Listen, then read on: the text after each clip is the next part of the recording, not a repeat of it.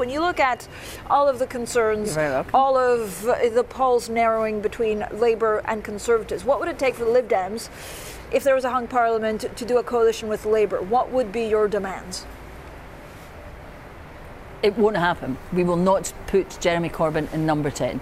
We could have a hung parliament, and in that situation, the Liberal Democrats, who are currently second in more than 100 seats, as well as the seats where we are in the lead, would have a significant influence in the next parliament, but we will not be going into coalition with either Jeremy Corbyn or Boris Johnson. We've made that clear from the very beginning. Right, Jeremy Corbyn or Labour? Because if Labour agreed to replace Jeremy Corbyn, would you then do a coalition?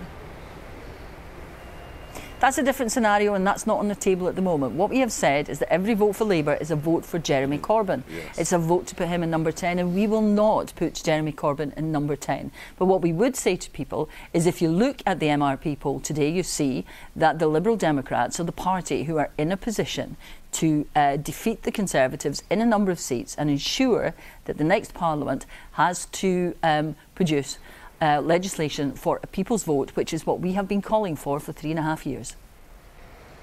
Christine, what is the single message the Liberal Democrats have for suburban key marginal voters across all of the United Kingdom? What is the single appeal you have for those suburbanites? What we want to do is to build a brighter future. We want to tackle climate change, build more houses, invest in health and education. But to do that effectively, to build that better society, we have to stop Brexit.